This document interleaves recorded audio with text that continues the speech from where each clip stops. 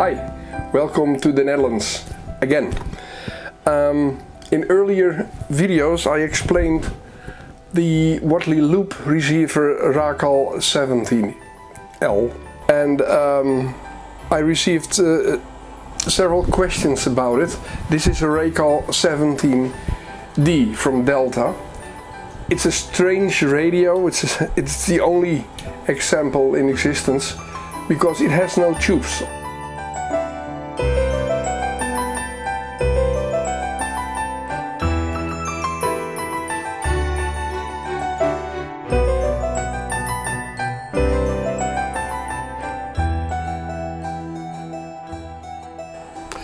So I know that some of you like to kill me because I've demolished an original Racal 17, but it was necessary. It was a hopeless case, and one way or the other I get the idea that I want to rebuild this Racal but make use of semiconductors instead of tubes.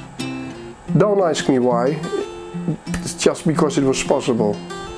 And so there is nothing digital about this radio.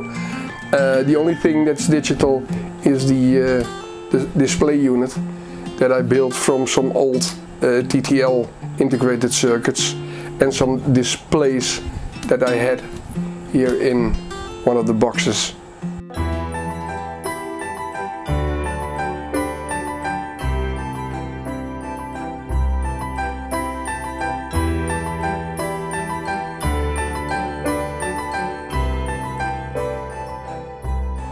It has only transistors and FETs instead of the tubes. So some adjustments have to be made because I used the original low pass filters and the original band pass filters and also the original IF unit on 100 kilocycles.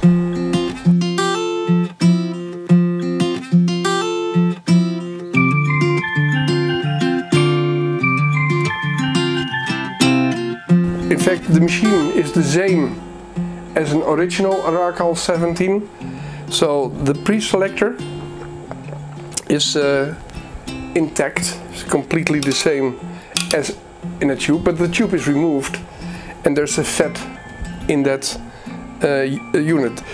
The input attenuator was originally a switch with resistors and so on.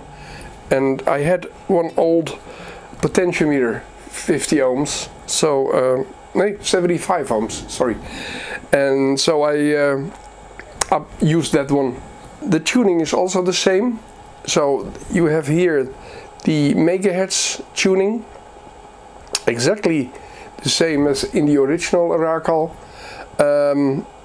But I built in here a dial, a meter, so you can adjust the Wadley Loop on its maximum, so it will be stable for at least a very long period of time.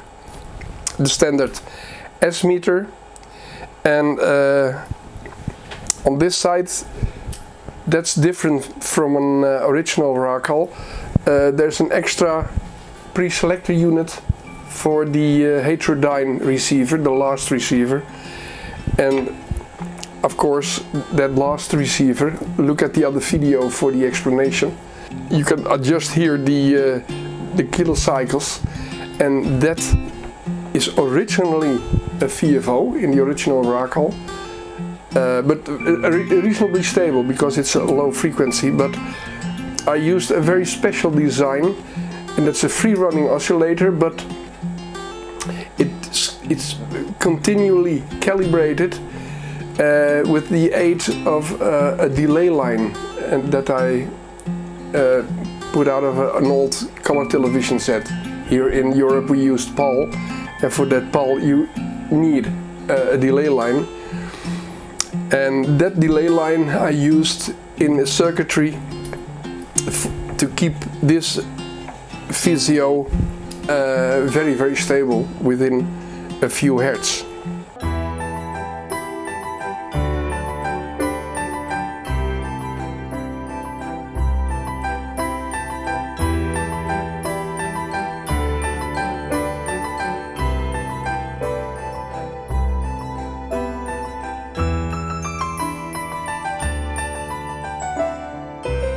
to go quickly with the kilocycles, you can also use this knob. When you push this, there's an extra potentiometer to go very quickly from the upper to the lower frequencies. And when you're almost there, leave it loop and fine adjust with the kilocycles like that. I've used the original IF, the 100 kHz.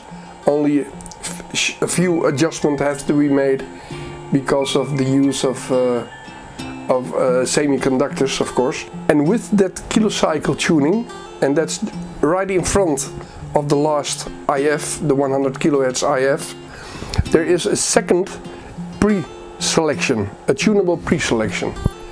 And this together is the last stage of the receiver and makes it very, very sensitive indeed. And the AVC you can switch in slow, medium and fast. Also different from the original Racal is the possibility to receive AM, CW, lower sideband, upper sideband and FM. And the FM is an extra, so you can use the receiver also behind a converter for 2 meters or 70 centimeters or whatever.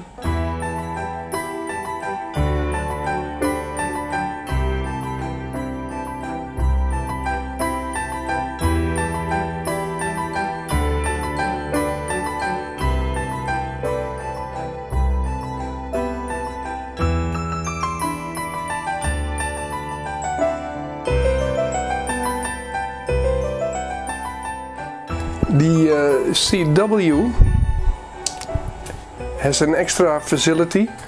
When I push this button, I can adjust the BFO with a calibrated 100 kHz signal to adjust the BFO exactly on 0 beats.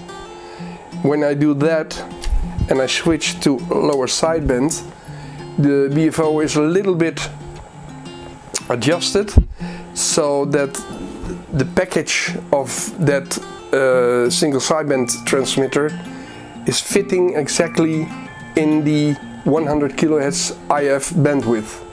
Same is for the upper sideband.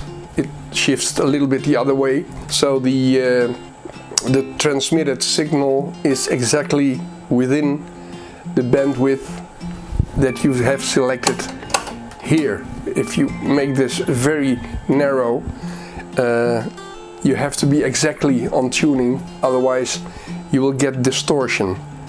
The original single sideband demodulation was not there, of course, so I've designed an alternative one with the product detector for that purpose, and that makes listening very nice, but that's not very original.